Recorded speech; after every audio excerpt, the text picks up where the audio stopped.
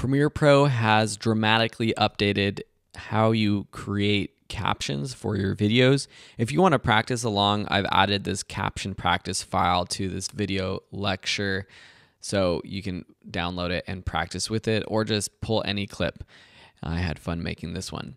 So if you want to create a caption track, what you'll first want to do is go up to Window and then Text. And from here, you can create a new caption track.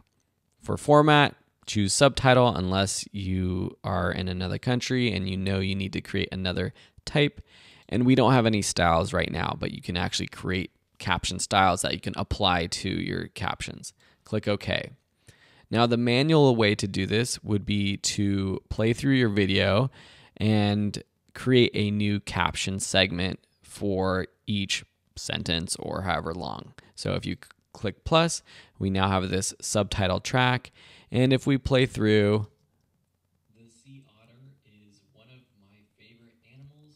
So we know that this needs to be the sea otter is one of my favorite animals.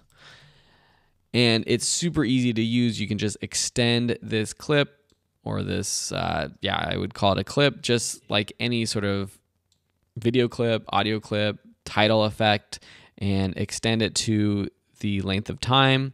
Animals, if not my favorite animal.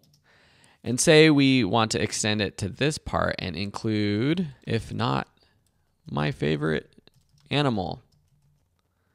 All right. So say you have that on one line. The otter is one of my favorite animals.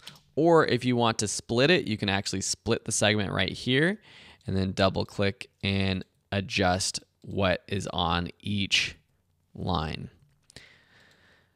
So pretty self-explanatory. If you want to now merge them, you can also merge them back as well. So if you have a transcript or an SRT file that you've had someone else create with captions, you can also easily import that. So let's go ahead and delete this subtitle track. Delete track. So now you would choose import captions from file if you had a captions file. The other really cool thing though is it has this transcribe sequence thing that allows us to automatically create a transcription. So I'm going to click this and then I'll talk a little bit about why this is awesome while it does it. So it analyzes the audio. You can choose which track or multiple tracks. If you have multiple audio, choose your language. You can set an in and out point and it will only transcribe that bit. But nonetheless, click transcribe. It's going to automatically go through and try to transcribe it, which is awesome because now we don't have to pay anyone to do this. It's all right here in Premiere Pro. You don't have to download captions files and import them. It can automatically create it, and then you just have to go in and edit it.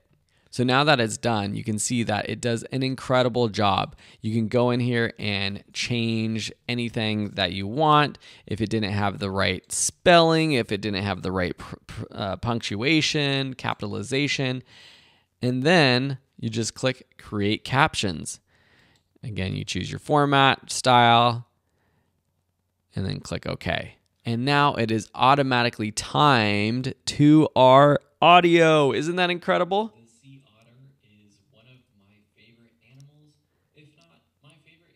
And it included the comma that I didn't include when I was doing it. It's smarter than me. That's incredible.